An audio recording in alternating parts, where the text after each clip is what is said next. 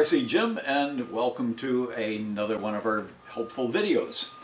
Now this one I want to discuss all about electric radio controlled aircraft.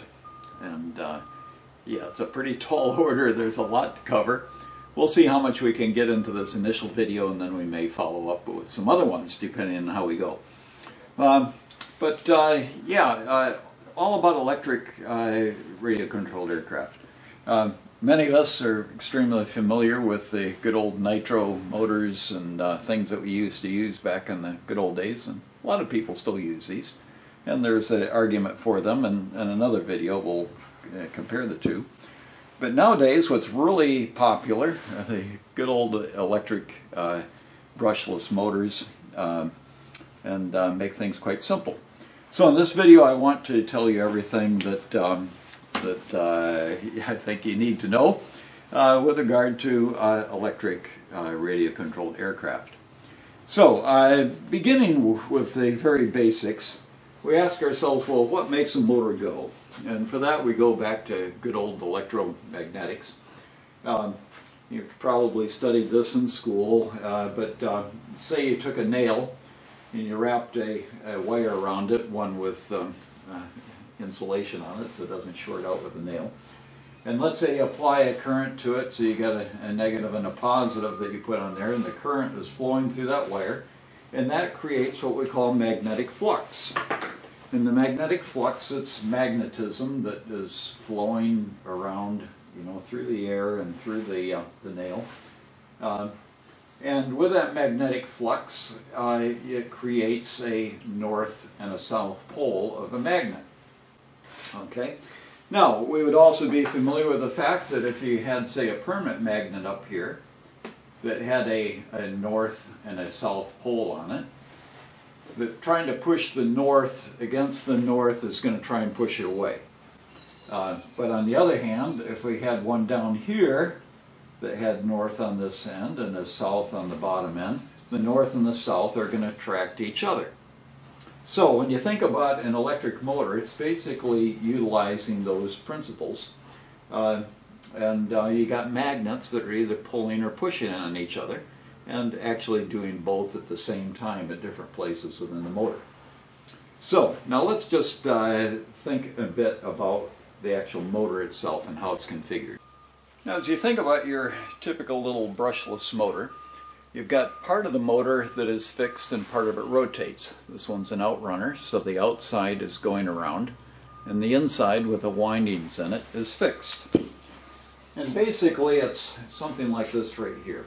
So you've got this fixed part on the outside, and those are permanent magnets. And on the inside you've got this armature, the windings that create an electromagnet that's constantly changing depending on what sort of electricity you put into these things.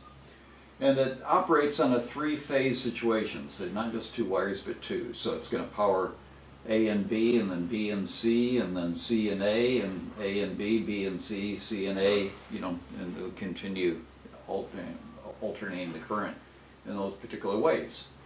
Now the outside magnets are permanent. And I say outside, this is for an Outrunner, and the same principle would apply if it's an Inrunner. We'll talk about that in a bit. But let's say this is a north magnet here and here, and this is a south magnet there and there. Okay? Now, what's going to be north and south inside is going to vary depending on where the power is put. But let's say we initially put power to A and B. So the current goes in, it goes around this winding here, connects in the middle, goes around that one there and back out. So it's actually powered two things, but in doing so it's created, let's say, a north pole here and a south pole there. Okay, now north and north wants to push away from each other, but it's all lined up so nothing is going to happen. Okay, south and south want to push away from each other, and south is a little bit beyond the middle of that south, so that's going to be a little bit of a push, but it's going to be very much attracted to the north over here. So this one is going to try to move in that direction. As that moves in that direction, the north is getting to where it's actually got some push on it. The center of it is over there. This one's coming over here. So it's starting to push, and at the same time it's getting close to the south, and so that's going to be attracting that. So you got a push, a pull, a push, and a pull all happening around the same time, okay? Then it's going to switch to BC, and it's going to power these two. And you're going to have a situation where you got this one pulling, that one pushing, this one pulling, and so forth. And it's going to continue going around as the current alternates between those three wires that are going into it. So that's the nature of a brushless, synchronous DC motor. Okay. Now, this is a brushless motor, which means that one that has brushes on the center shaft, you would have little contact surfaces around there that a brush would make contact to decide which part of the motor gets electric current running to it.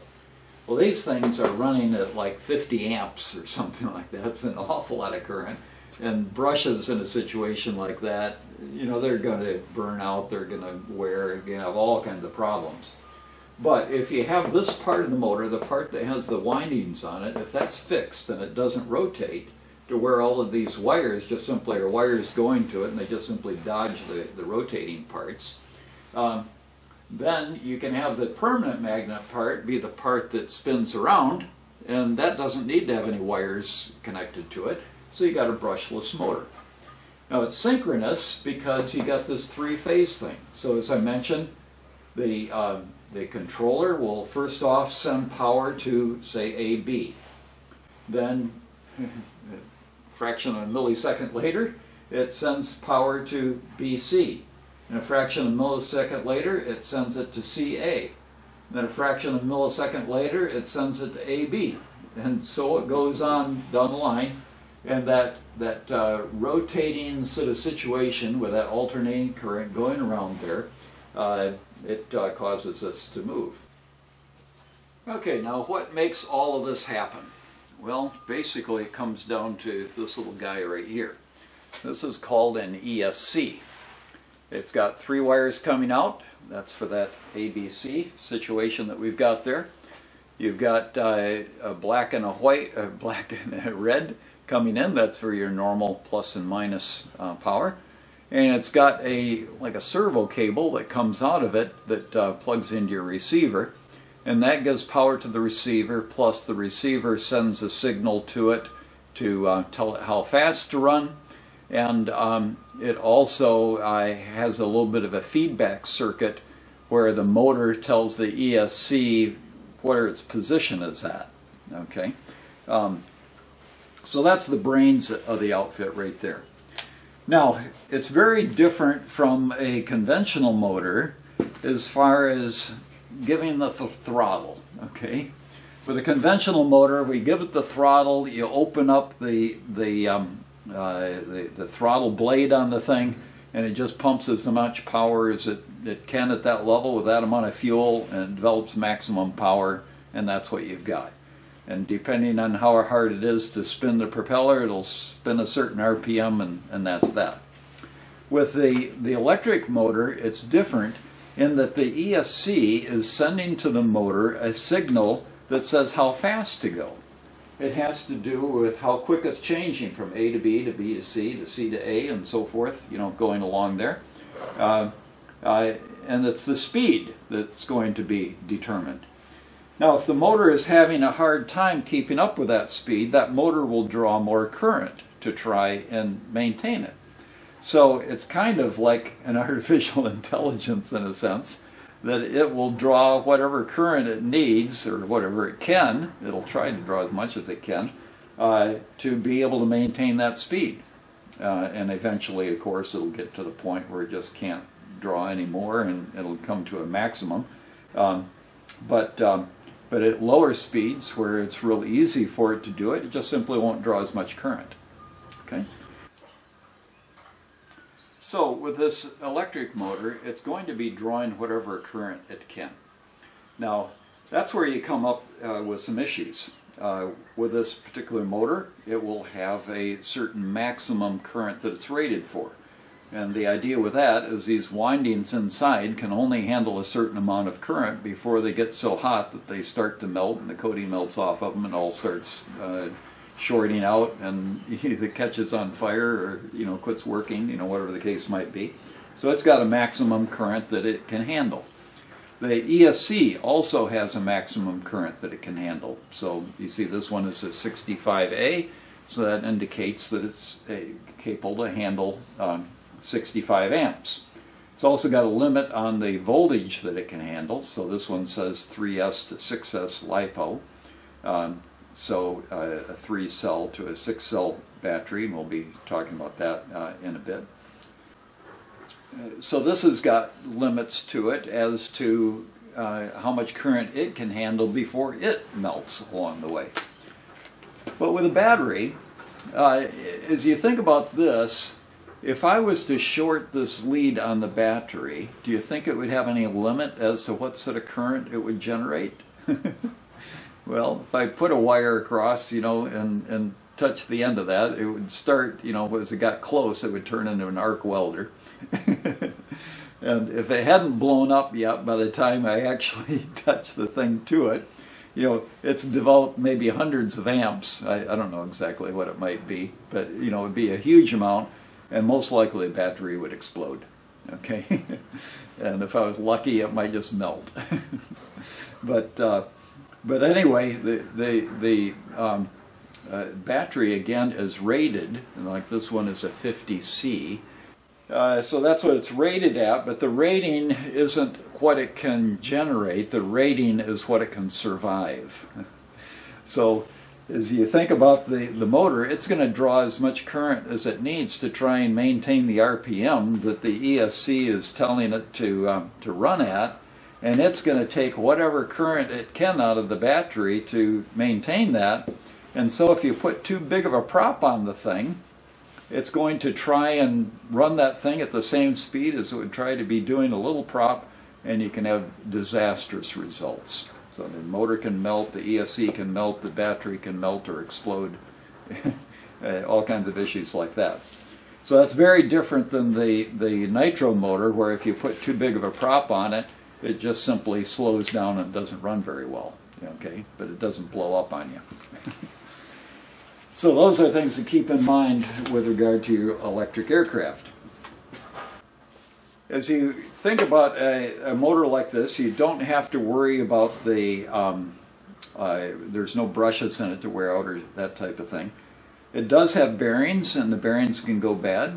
And it also, since it's got permanent magnets in it, those permanent magnets, if the thing got real hot or so forth, they might deteriorate and lose their magnetism. So it ought to be periodically checked. So every time you use it, you ought to give it a bit of a wiggle, just see if there's any movement with regard to the bearings. And then occasionally, it might be once a year or something, but occasionally you probably want to do a power test on it, where you actually run it up and see how much thrust it generates, and compare that with previous results, and make sure it's still developing the sort of power that you want it to develop.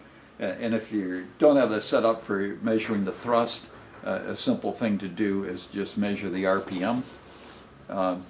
If it's got the big prop on it, the prop that it normally would use, then you should be able to use a little RPM measuring device. It's optical.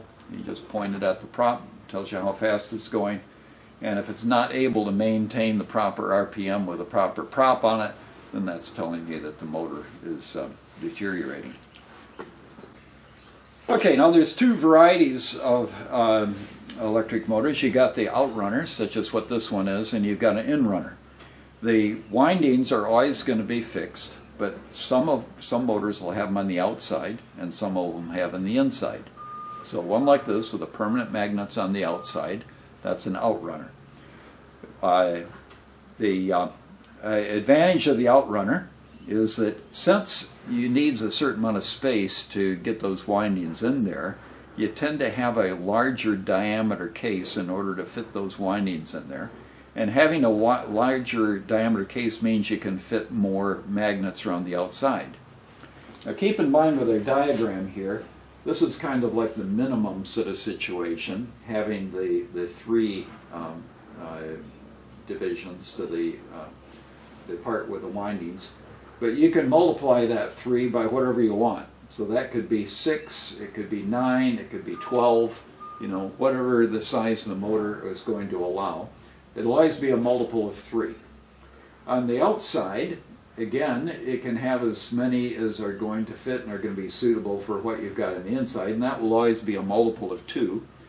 You certainly don't want a situation where, say, you had 3 on the inside and 3 on the outside. They could all just line up and the motor is just going to freeze there.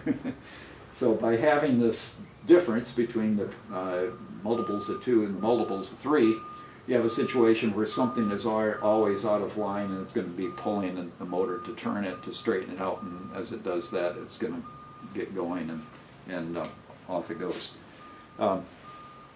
So anyway, we've got those windings on the inside. The wires go behind this rotating part. The silver part here is fixed. The black part is the part that is rotating. And so the wires are fixed onto those windings.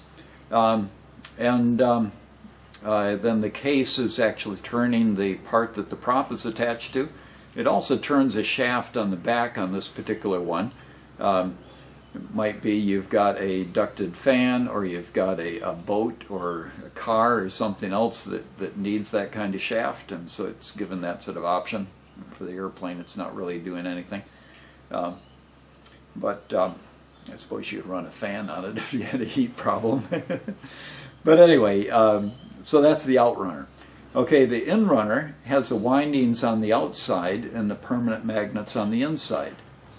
They tend to have a smaller diameter case, and with them you've got the advantage that with the windings on the outside, they're connected to this case, and so the case becomes like a heat sink sort of thing, where the air going past the case is actually going to cool it, whereas on the Outrunner, the air has actually got to go through to the inside there and exit out the back in order to be able to cool the motor. So that's an advantage of the Inrunner. But with the Outrunner, with a larger diameter, it tends to produce more torque, and consequently, you know, this little motor here will turn a prop that big as compared to the black prop is for the roughly equivalent size nitro motor, and the gray prop is for the electric one. And it will vary a little bit depending on what speed motor that you get, because these do come in different speeds. But anyway, this little motor will turn a great big prop, and partly because it's a Outrunner that tends to generate a lot of torque. Okay, the Inrunner will tend to run higher RPMs, and that's largely due to the fact that it's got a smaller number of magnets on it, on the outside. And as you think about those signals going to the windings on the inside, just like a computer, it can handle, you know, a certain speed, you know, computer being megahertz or whatever it might be, but it can handle a certain amount of speed of things. And the ESC is kind of like a little computer. It's sending out these signals, and it can send them at a certain amount of speed. And if for every revolution it's got to do more signals for one like this, that's going to tend to limit the speed that it can go. So the Inrunner will tend to go faster. It tends to have a smaller diameter case, so it can be good for ducted fan models and things such as that. And it's good for cooling. But the Outrunner is good for swinging a big prop. And as you think about scale-like function, if you've got an airplane that has a prop on it, one thing that you note in terms of model aircraft is it seems much more scale-like if the RPM is closer to the real thing. So if the prop is whizzing away at 25,000 RPM, that's nothing like what a real airplane would be. The real airplane way, way slower than that. And so instead of hearing a brrrm, you know, you hear whee, you know, that sort of thing. So having I like the idea of swinging the slower prop, similar to using a 4-stroke as compared to a 2-stroke on the nitro engines. Okay, so we talked about the cooling, we talked about the torque, the size. Those are the basic things. Now, as you think about the things that you'll need, we'll talk more about the nitro engine in another video. But as far as the electric setup, you're going to have a motor, you're going to have an ESC, and you're going to have a battery. Battery is going to put power to the ESC, so the red and the black will connect to the red and the black to give it power. The ESC is going to connect up to the motor, and it actually doesn't make any difference at all what wire connects to what wire there. It's just that after you get it connected up and you see what direction it goes, if it's going backwards, then you'll need to swap 2 of the wires, and then it'll reverse it. And I could tell you why, but just simply it does that. Okay, the ESC is going to plug into your receiver, and that's going to give the receiver power. Okay, so that's basically what you need to make it work. Now let's think a little bit more about this ESC and what's going on with it. ESC, by the way, is Electronic Speed Control, ESC. That's what it stands for. And it has some cool things that are happening into it. First off, as you think about the deal, it's got that BEC, Battery Eliminator Circuit, that is included in it.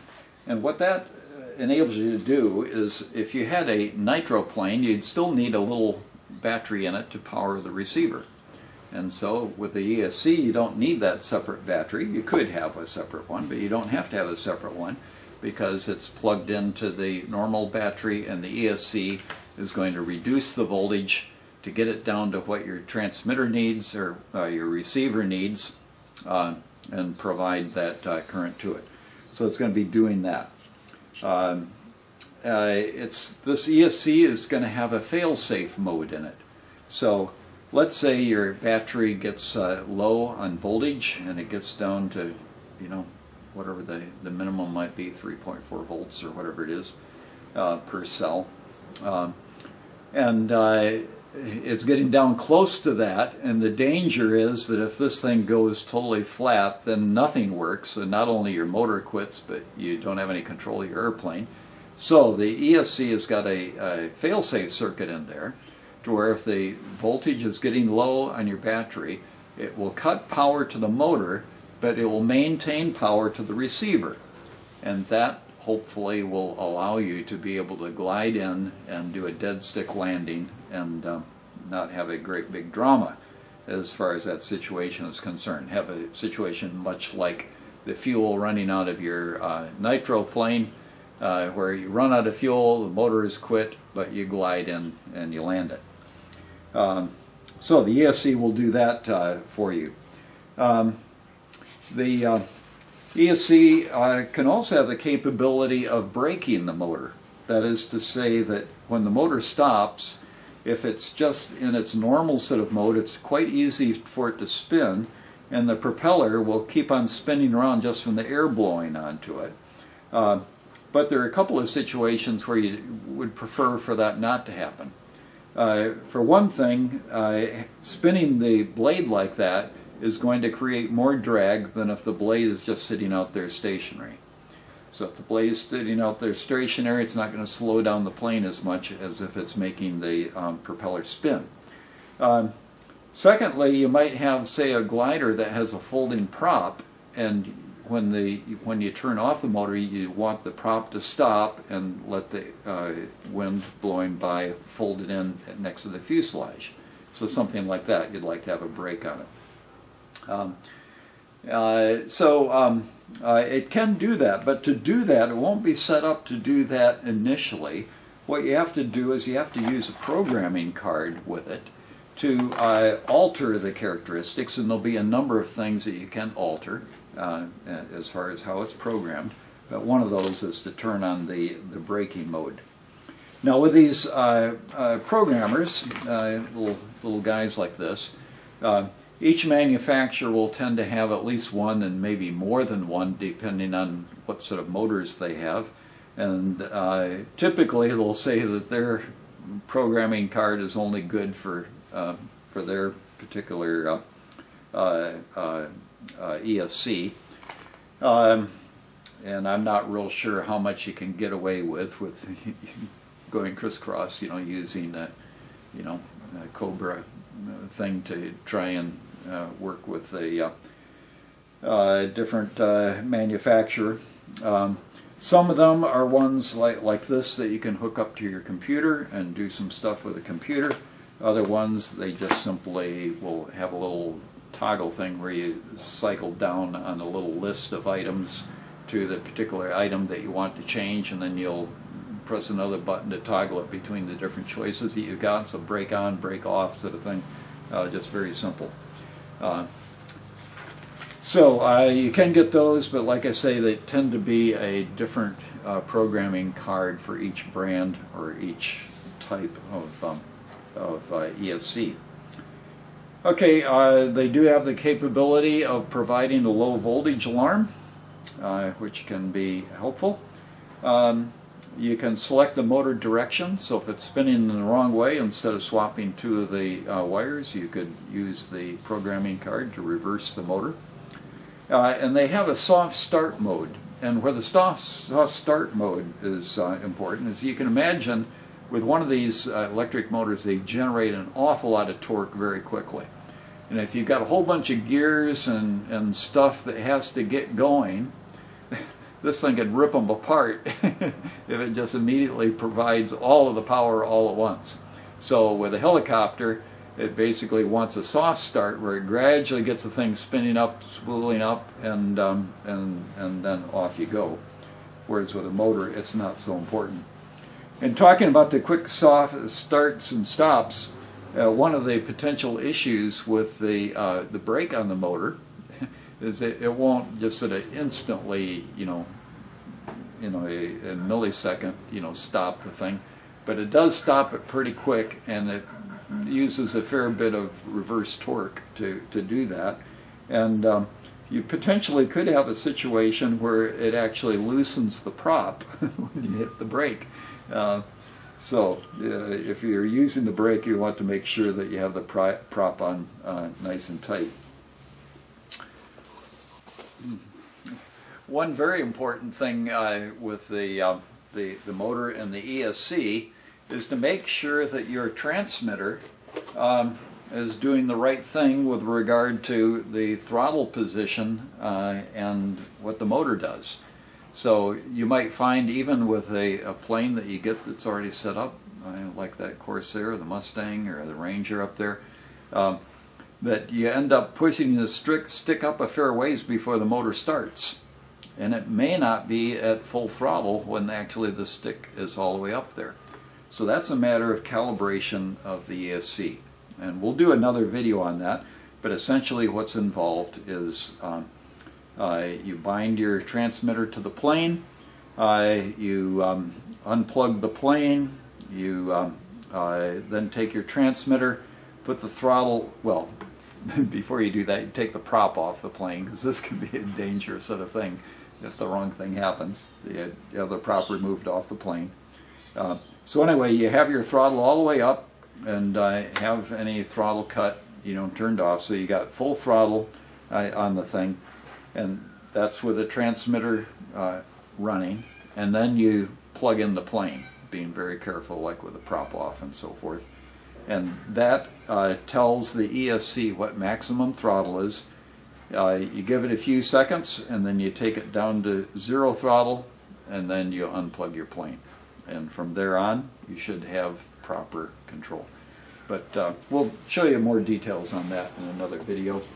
And it is something you want to be very careful with. Anytime you go starting your plugging in your plane with full throttle on your transmitter, that's sort of what's going to happen here.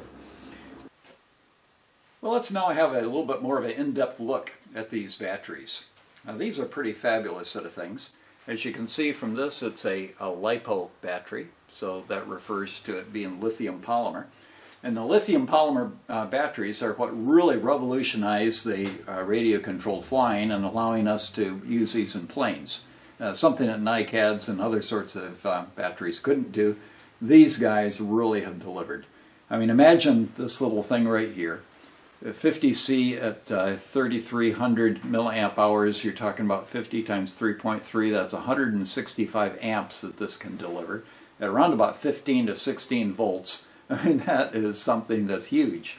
So these things really do a great job.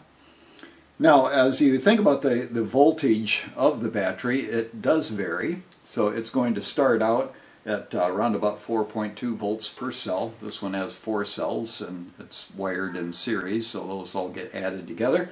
And of course you can have them with different number of cells from 1 to 6 or more, depending on the plane. But yeah, it starts out at 4.2 volts per cell, and when it's fully discharged it'll be down around about 3.4 volts per cell. And that allows you to be able to determine how far discharged it is when you're checking it. And of course your ESC is able to work out what's needed as far as what goes to the motor and what goes to the receiver and all of that. So what are some things that we need to know about this? Well, first off, you know, this strange situation where you have not only a plus and a minus coming out of the battery, but you've also got this other little connector, and we call that a balance lead. And this balance circuit has got a number of different functions, but the biggest thing is to be able to use a balance charger. And the balance charger is going to have both of these plugged into it, and the charger is going to make sure that each individual cell of the battery is properly charged. Now without that, just simply sending power to all of them, you could end up having a situation where one cell is overcharged and another cell is undercharged, and it could lead to dangerous situations. So the balance circuit helps you to avoid that by the charger knowing which cells need to have the power and to seek to charge them equally. But the other thing it does is it enables you to be able to check to see the condition of your battery. So you can get a little battery capacity meter, such as this one here. This one is the GT, is it? Yeah, GT power version of the thing. And essentially what you do with this is you plug the balance lead into the charger, and the charger into the checker. And with any of these, they're going to have one end that you work from. It might be numbered from 0 to 10 or whatever it might be. On this one, it just simply talks about 1 being down at this end, and it's got sort of a line saying something bigger at that end. But the bottom line is where I've got that odd colored wire, the red one, that's going to go away from the starting position. And it's also got a little bump on it that sort of makes sure that it plugs into the right place. Now with this plugged in, it then gives you a reading to say what the condition of the battery is. So we got the 15.35 volts, that's the overall voltage for all 4 cells. It says that it's 45%, as you can see there. And I can also press the button and have a look at each individual cell and see what they're doing. And so pressing this button in the middle, I can see what's going on there. Very, very helpful. You'll note that we had to select lithium polymer as a battery type for it to work properly. But that balance lead allows you to be able to check on things such as that. Okay, now with a battery like this, you've got your charge level, but obviously you want it fully charged when you're getting ready to go flying, but the question is, what do you do after flying? And they actually recommend with these that you store them partially charged.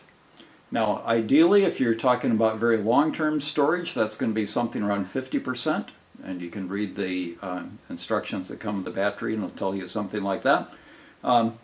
But what we do, you know, flying week to week, you know, maybe it doesn't even make any difference, I'm not sure.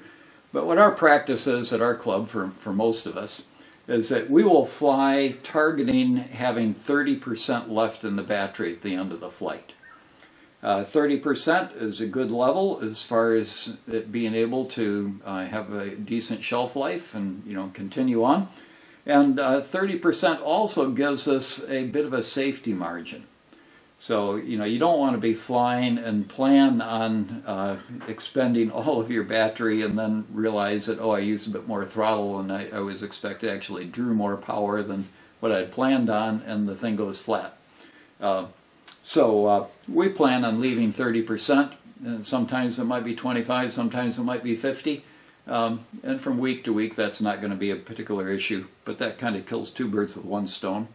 One thing you will find is that if you didn't use the battery and you want to discharge it, I don't know about all of the chargers and how they work, but a Spectrum S1200, such as what I have, if you try to use that to discharge a battery to go to the storage level, that thing takes forever. So what I do with mine, if I need to discharge them, I just put them in the plane and tie the plane down on the bench and run the engine for a period of time to get it down where I want it to be. Okay, I might just mention that with regard to storage, naturally with your transmitter, not storage, just how long to run the battery when you're flying. Your transmitter will have a timer on it, and you'll be setting that for the time that you sort of expect that the battery is going to allow you to fly to get to that 30%. But it's just simply based on however many minutes you are above, you know, a particular throttle level, 30% or something like that. So it's far from being accurate. Some receivers and transmitters will also have a telemetry function where the radio in the plane will tell your transmitter what the voltage is on the receiver battery. And with something like that, you can set up an alarm to warn you, and that'd be much more reliable than just simply using a timer. Okay, with the battery, this particular one, you see it listed as being 14.8 volts. But as you look at another one here, you can see it not only tells you the 14.8 volts, but it also tells you that it's a 4S. Now the 4S and the 14.8 volts just simply tell you how many cells it's got. And so as you look at this particular battery, you can see it's got 4 segments. Each one of those layers is a cell that's in there. So it's not like the round ones. These are flat plates sort of thing.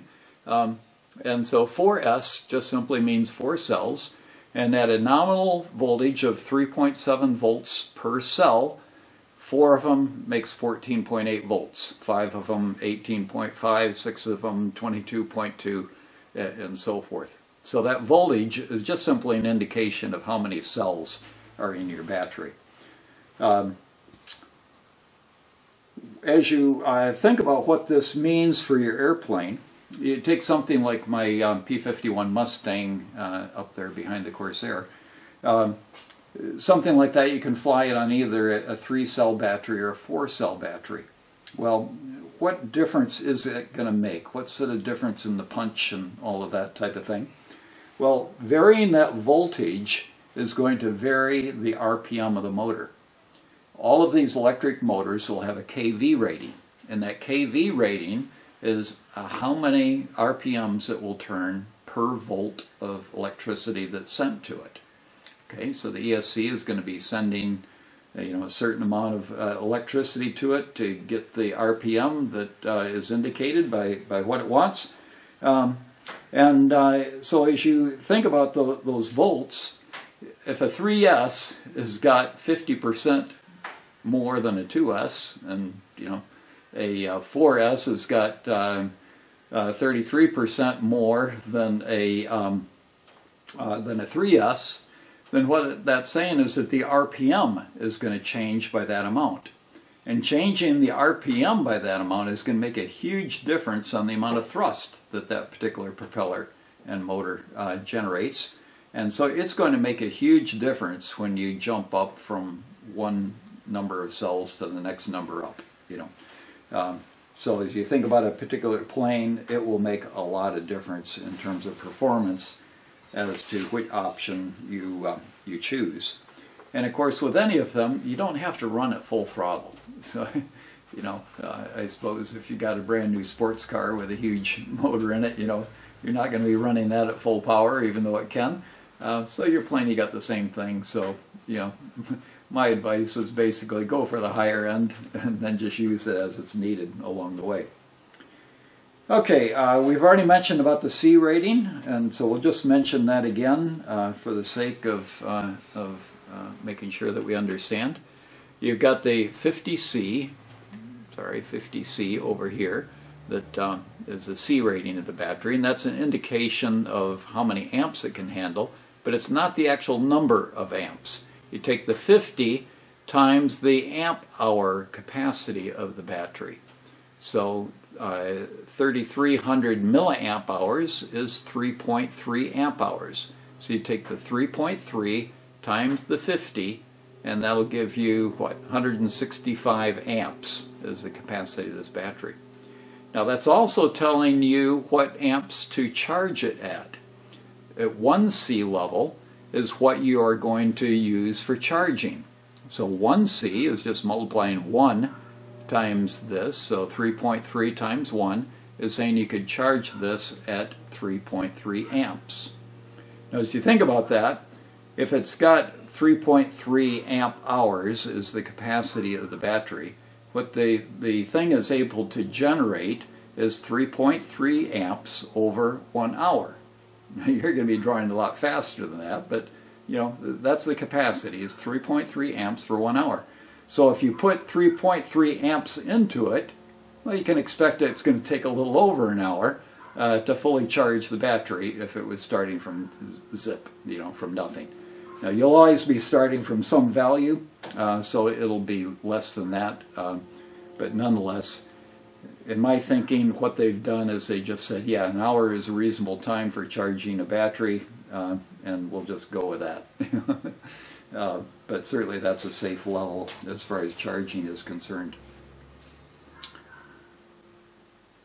Okay, now with this 3,300 milliamp hour, I mentioned that's the capacity, and I said, yeah, you could run it at 3.3 amps for an hour, but nobody's going to fly for an hour at length. You get some very sore thumbs, and you're going to need a whole lot more than 3.3 amps. But the question is, what sort of size battery do you need for a particular flight? Well, let's just take an example. Let's say that we want to fly for 6 minutes. Okay, and you probably want a little bit more than that, but I want the maths to be real easy. Okay, so 6 minutes, if we convert that into an hour, we divide that by 60 minutes per hour. And that is to say that 6 minutes is 1/10 of an hour. Okay, and that makes sense? Okay. So you got 6 minutes divided by 60. Okay, then we have to decide how many amps we're going to be drawing. And so you have to have a look at your motor's capacity, but you might figure around half of the maximum capacity of the motor for continuous use. You know, if this is talking about sport flying. If you're racing or doing aerobatics or something else, you're going to use a lot more. But let's say we got a 50 amp motor, and so we think, okay, we're going to take an educated guess, and we're going to say that we run it, we average 25 amps that we're drawing out of that. Okay, so we've now no longer the minutes, we now got hours, and we got amps, so we got amp hours.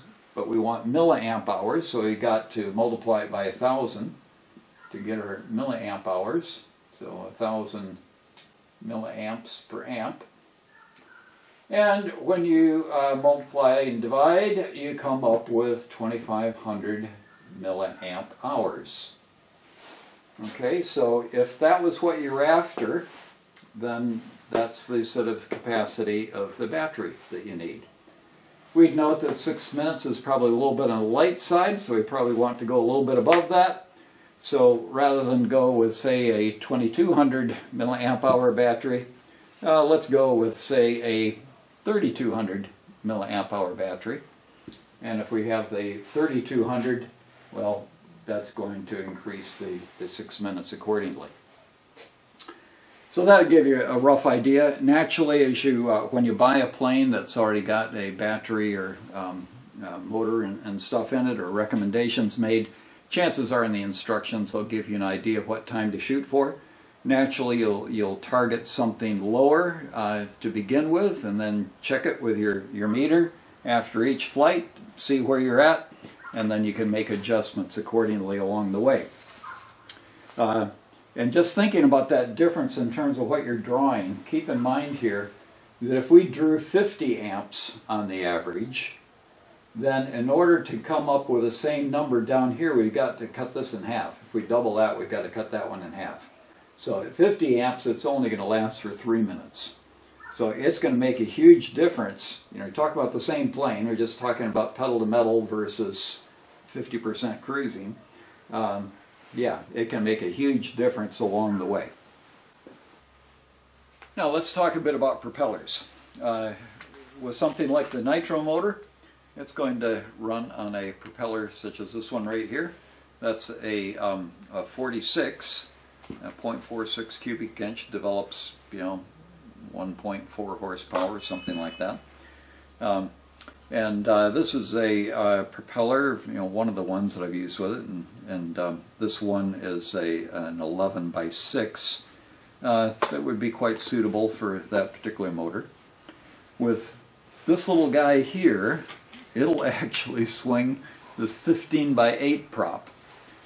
Now, with the electric motors, you can stick an ordinary prop on it, but it may not give you the best performance. And when you look at the charts, for various motors, you can, on the internet, you'll find charts that will tell you about the performance. And I've got another video in the works that will be talking about the fine details of prop selection and all that type of thing. But essentially, the thought is that these little guys can swing a great big prop, but you can have some issues if you got a plane that is built for this one, and like this is part of a conversion that I'm doing right now, converting from that 46 to that particular motor right there. But the question is, am I going to fit that prop onto that plane? You know, I think probably not.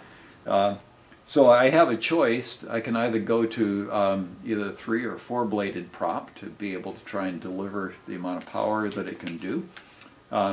Or I can just simply choose to not be so efficient and just pick a smaller length of prop that will fit on the thing. And going to smaller is safe in that it's going to be easier for it to spin, it's going to draw less amps. But the issue will be, am I going to generate the amount of thrust that I want to? So that'll take a little bit of testing. And again, I've got another video that I'm going to be doing on that, where you know, I'm the kind of guy that I'm not going to go out and spend thousands of dollars on test equipment and things like that when I can jury rig up something here in the garage with stuff that I've got around. And so in testing these props, I'll be using my little mini tack to determine the RPM. I'll be using a fish scale to measure the thrust. And I'll be putting on, and I've got a watt meter where I can measure the current and how many watts is being generated. And I can try different props and make sure that I've got something that's going to fit in the parameters. So that's going to be a lot of fun. That's a little bit down the track. So what you need to do is just subscribe to my channel, and all these crazy things that I'm doing and ideas that I'm coming up with, I'm putting everything on video, you know, so you'll eventually get it. Just a question of how long it takes me to get through all of these wonderful ideas that I've got that I want to share. Okay, with the props, some of the props have got an E designation on them, okay? And so the E designation says that they're designed for electric, and this one says not for gas engines, you know? I don't know if they're talking about petrol, if they're talking about glow fuel. But anyway, the thought is that these are built lighter and they're designed specifically for electric motors. So it'll be slightly different in its characteristics, and you can see the very thin tip that that this one has as compared to, say, this particular one here. Where you can see the tip, very, very different as far as the shape and the configuration. So the main thing to realize there is when you're looking up test data on the different props and what they're going to do with your particular motor, E-prop is different from an ordinary prop, and you just need to make sure that you're aware of that. Well, that's the basics on electric RC planes. As I mentioned, I've got a number of videos in the works. I'm going to be doing one here, very next one today, I think I'll get into it, is comparing the nitro motors to the electrics and the advantages and disadvantages of each. I'll be going into more detail on picking appropriate components, selecting the right prop and the right ESC and the right motor. But having said that, like say with my Mustang up there, wherever it is, sort of in the background, I think, behind the Corsair. With that Mustang, it comes with a 4-bladed prop, but the material that they use, it's an E-flite, and not to disparage them too much, but that prop is not made out of the same sort of material that, say, a master air screw or a APC or whatever prop would have. These things are really tough, and they're really durable, and they'll dig holes in the ground and do all kinds of things. But that prop that came on the Mustang, that 4-bladed thing, obviously made in China, but the thing breaks really easy, and just the type of material it is just not as durable. So at the moment I've got a 2-bladed prop on it, and I'm pretty sure that what I've done is a lesser sort of, demand on the motor, so where it's safe. But it's probably not developing as much thrust as what I'd be getting with a 4-bladed prop. So there can be situations where you will want to look into using a different prop than what came on the actual plane, but don't just go willy-nilly about it and just stick anything that you want on there. It really needs to be carefully thought through to make sure it's going to be safe, as going with too big of a prop could create a problem. Okay, so in the works, how to choose compatible components for when you're coming up, say, repowering a nitro plane or something like that.